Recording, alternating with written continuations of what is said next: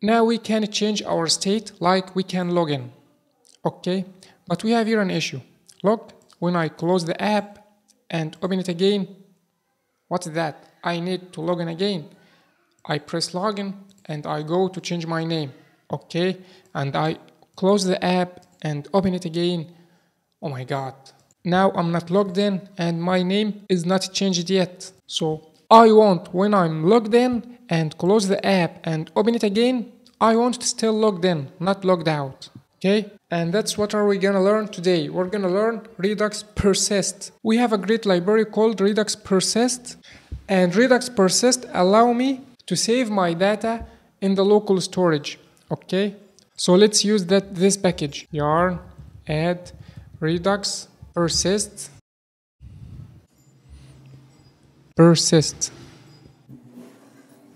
And we need also React Native async storage. React Native.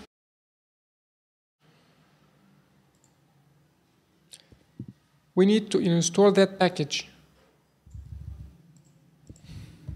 On app. And finally, let's install our bots for iOS. cd iOS. This step is optional if you are using Android, okay? Now let's just copy that import and go to our store file and paste it here. And let's call it storage. And let's run our app.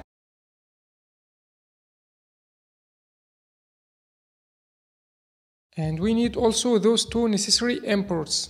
Import from Redux Persist. We're gonna import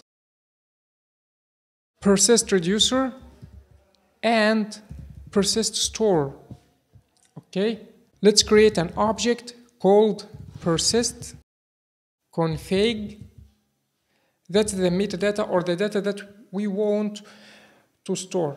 Okay, the key is gonna be the root, because we want to store all the data. I mean all the state, whatever he's logged in and his name too. Okay, and storage is gonna be our storage from async storage. But since we are using ES6, we can delete that. Okay, because the key equals to the value. I mean in the naming, so we can remove it. And here in user reducer, we're just gonna add that persist reducer here and put the user reducer inside it, and before it we just need to add these configurations. Okay, now our last step here inside this folder, let's just export const our persister, and this equals to persist store, and just add here the store. Now let's press save. Now we have logged in. Okay, we are here logged in. Let's close our app and open it again. Great, we've still logged in here, and here we can change our name, and here in our profile let's change our name. For example, let's make it inside settings screen, let's make it new name, and let's press save. Now we've logged in and our name is new name. Let's close our app and open it again.